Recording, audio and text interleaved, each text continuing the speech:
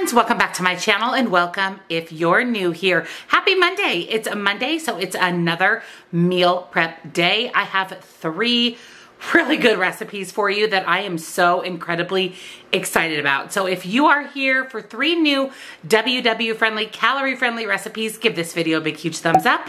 And if you're new or you haven't yet subscribed, I would love to have you hit that subscribe button and don't forget to click the bell right next to it so you never miss a single video. Down in the description box, you're going to find a plethora of amazing things. First of all, you will find my brand newly released recipe ebook packed with 15 recipes, all point plans included, as well as calories. It's amazing. If you struggle with breakfast recipes, even on the weekend, during the week, highly, highly recommend. And a lot of these recipes can be meal prepped and taken with you to work or school. So definitely check that out. Nutrition coaching is also in the description box. I offer one-on-one coaching and personalized macros and calories. Also highly recommend that as well. Links, discounts to everything I shared with you today, as well as all of my other favorite things. And lastly, my Facebook group. We'd love to have you join that community as well. So let's go ahead and jump into this meal prep because these recipes are amazing.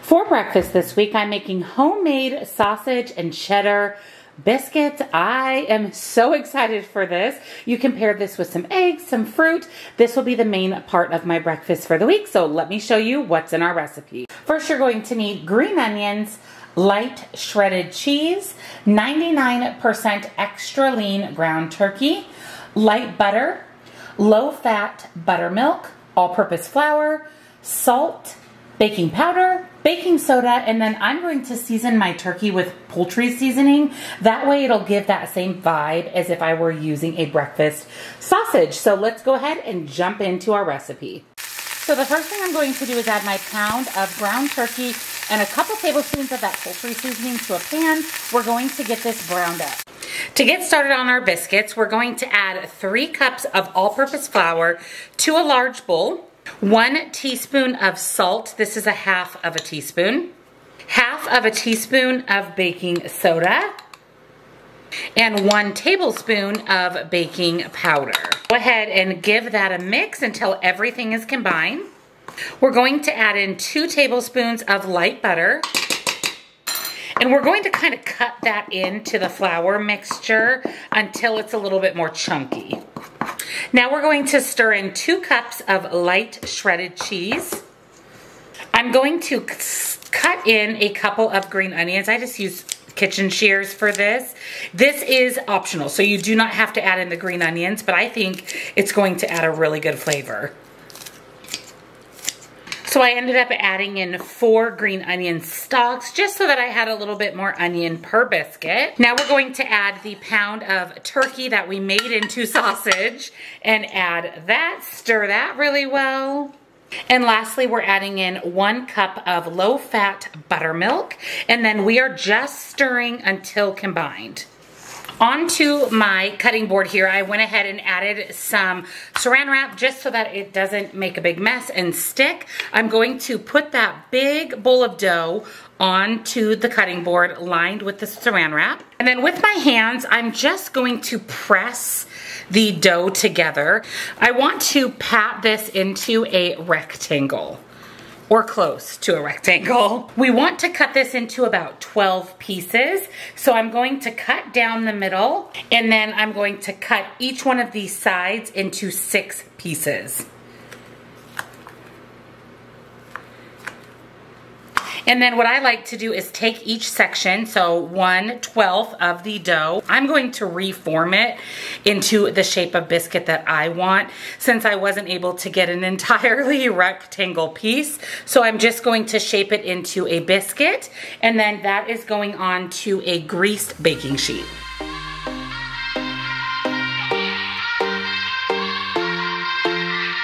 Won't you sing out your frustration? Just say a word. Keep on And there are the biscuits. I went ahead and sprayed them with a little bit of nonstick cooking spray just so that they would brown up nicely. I have to say, these look incredible. These are going in a 425-degree oven for 18 to 20 minutes or until they are golden brown. Look at these beautiful sausage biscuits.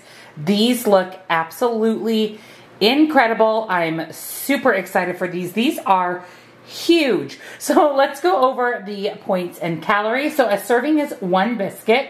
We made a total of 12 biscuits. They are 5 points on the blue and purple plan and 6 points on the green plan, just because we do have to count for the ground turkey on the green plan. They're 209 calories a piece, which is not bad at all. And like I said, just pair this with some fruit, some eggs. You have a perfect, delicious breakfast. I cannot wait for these all week.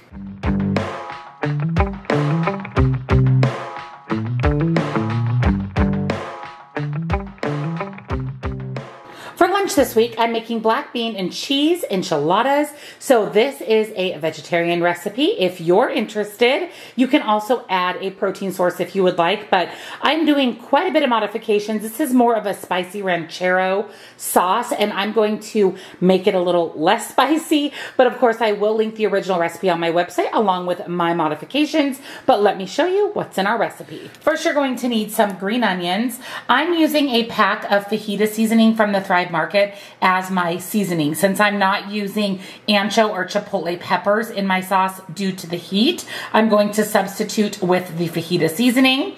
You'll need a can of black beans, Mission extra thin corn tortillas, light shredded cheese, tomato paste. I'm using lime juice, some type of oil. I have avocado oil here, salt, vegetable broth, and lastly some minced garlic. The first thing I'm going to do is dice up 3 green onions, and I forgot to show you in normal Jen fashion that you are going to need an onion. I just need to use this red onion up, so I'm going to be using that. Keep on staring at the pavement. God knows who hurt.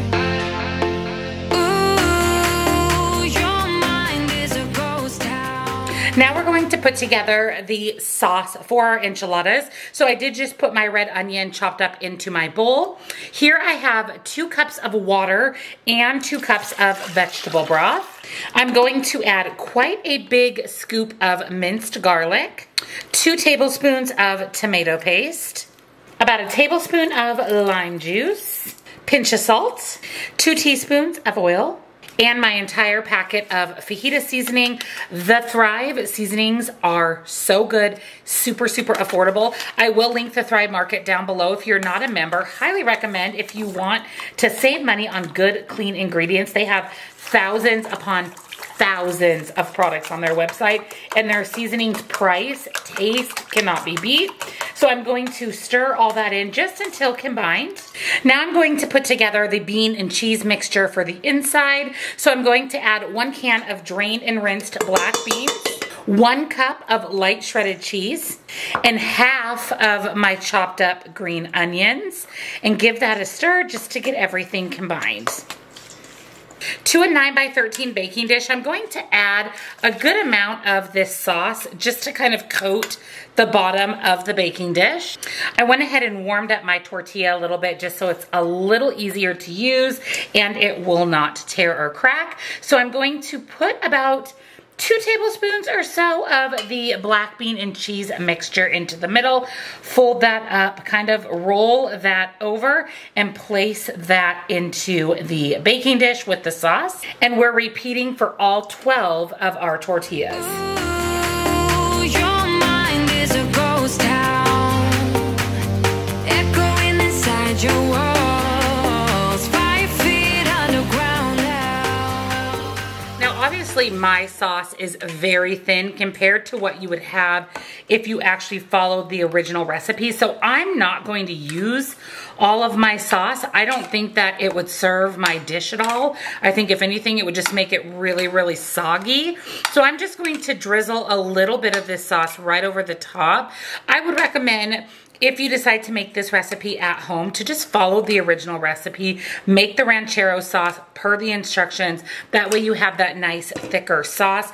I just can't do the spicy, so I went ahead and made my modifications. I did want to get the tops of the enchiladas a little bit wet at least, just so that it wouldn't be dry. And then I'm going to add my final cup of light shredded cheese right over the top. And then I am going to take just a tiny bit more of my sauce and put that over the top of the cheese just to kind of wet it a little bit. I think too that it will cook and melt a bit better as well. I'm going to pop this into a 400-degree oven for about 15 minutes or so, just until that cheese is melted and you can see that sauce bubbling up around your enchiladas. Oh my goodness, look at my enchiladas. These actually turned out better than I thought they would. You can see the sauce kind of thickened up a little bit in cooking, which makes me a little bit relieved. I'm excited for these, you guys. So the final step is I'm just going to sprinkle the last little bit of those green onions right on top, and we'll go over points and calories. So the entire pan of enchiladas makes 6 servings. So basically you get 2 of the tortilla, so this whole section here per serving, and it is 5 points on blue and purple and 7 on green because you do have to count points for the black beans. 203 calories, or about 101 and a half calories per enchilada, which is not bad at all. This is going to be so good this week. I'm probably going to pair mine with some avocado, maybe some guacamole, sour cream. Cannot wait.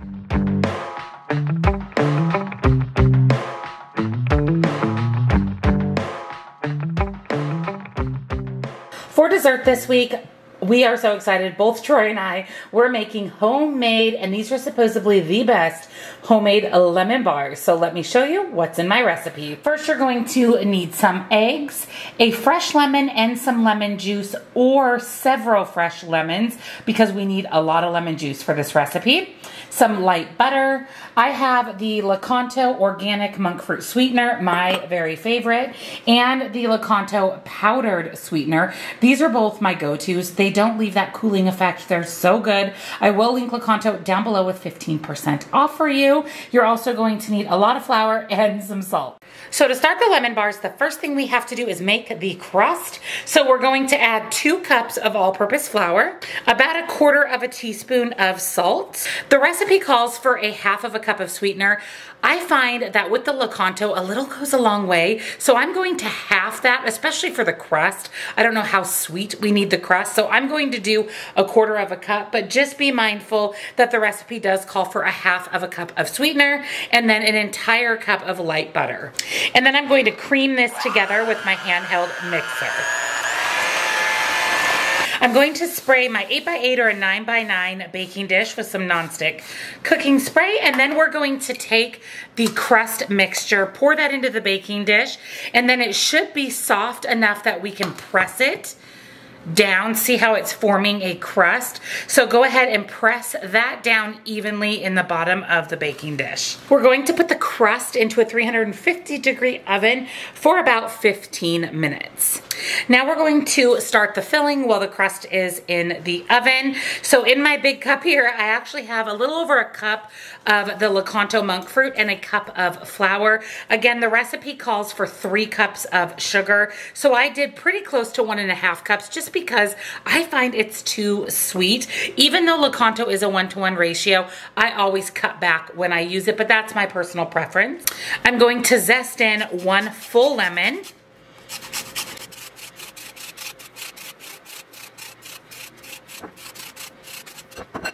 I want 1 full cup of lemon juice, so I'm actually going to cut the lemon that I just zested, and I'm going to go ahead and squeeze it into a cup here, the same one I used for the sugar and flour. Until I have a cup, I will compensate the remainder with lemon juice from my little lemon juice container. We're going to add in the lemon juice and then crack in 6 whole eggs.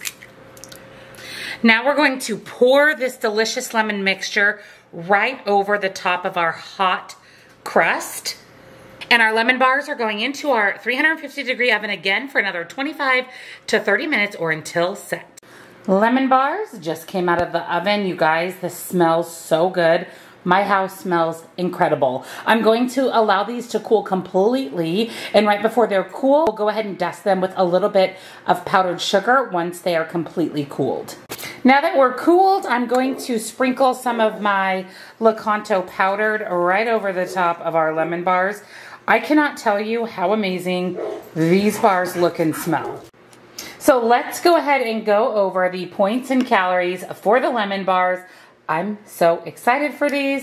So I decided to go ahead and cut my lemon bars into 12 bars. This was per Troy's request. I said, do you want bigger bars or smaller bars? He said bigger bars. So by cutting them into big bars, this is the size. I mean, that is a good sized lemon bar. I'm going to give you points and calories for 12 bars and 24 bars. So if you cut them into 12, like I did here, they are 5 points per bar on blue and purple and 6 on green because you have to count for the eggs.